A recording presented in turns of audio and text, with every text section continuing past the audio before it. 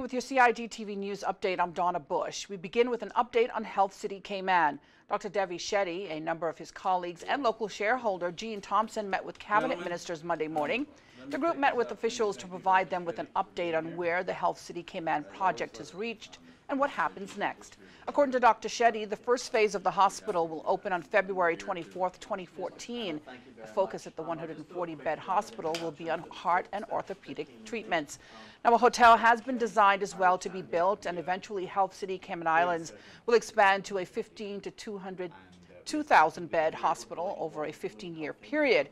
Now, a medical school is also planned for our sister island of Cayman, and oncology and transplant services will be offered once the hospital is finished. Now, according to local shareholder Gene Thompson, the group is actively working with airlines to get more flights to the Cayman Islands. Cayman Airways will move staff through Moscow to Havana, Cuba. That's the same location where medical supplies will come through. Mr. Thompson says staff is expected to arrive in 6 to 8 weeks, with the bulk of staff expected to be in place by January, including local Caymanians.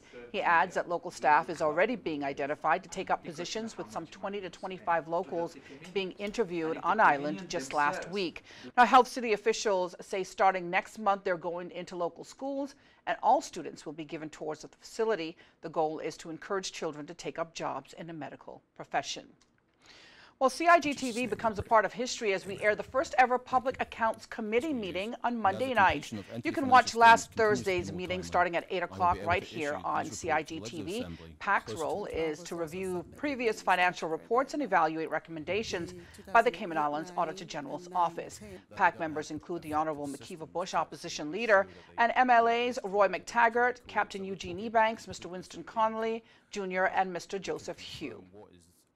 Well, on Monday morning, Governor Mrs. Helen Kilpatrick swore in a new acting Grand Court judge. Justice Alastair Malcolm QC will now sit on the bench of the Cayman Islands Grand Court as an acting judge for some time.